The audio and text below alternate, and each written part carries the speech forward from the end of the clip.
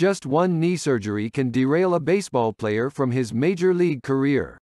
Andre Dawson had 12 knee surgeries and finished his career in Cooperstown.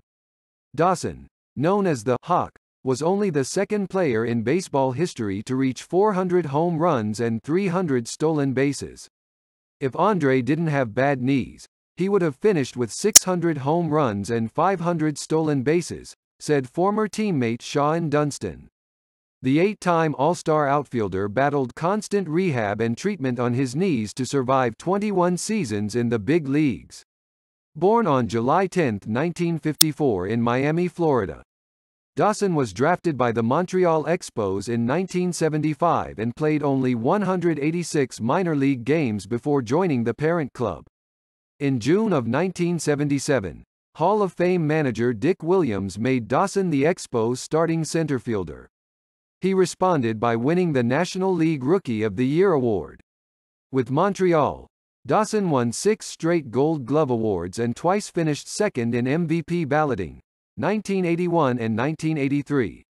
He led the league in hits and total bases in 1983. "I took pride in being a 4 or 5 tool player, and being consistent," said Dawson.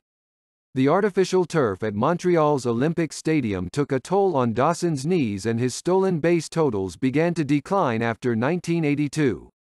By 1987, he left Montreal as a free agent and signed a blank contract with Chicago. He asked the Cubs to pay him what he was worth. In his first year with the new club, Dawson led the league in home runs with 49, RBI with 137, batted .287, won a Gold Glove award and was named National League MVP despite the fact that the Cubs finished last in the National League East. "I don't think I ever managed a greater player or a human being," said Don Zimmer, who managed Dawson in Chicago. Dawson would go on to win his 8th Gold Glove award in 1988 to add to his 4 Silver Slugger awards.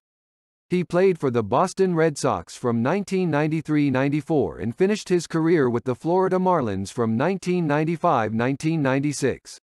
He posted a .279 career average with 438 home runs, 1,591 RBI and 314 stolen bases.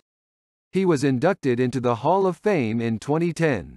No player in baseball history worked harder, suffered more or did better than Andre Dawson, said Hall of Famer Ryne Sandberg during his Hall of Fame induction speech. "He's the best I've ever seen.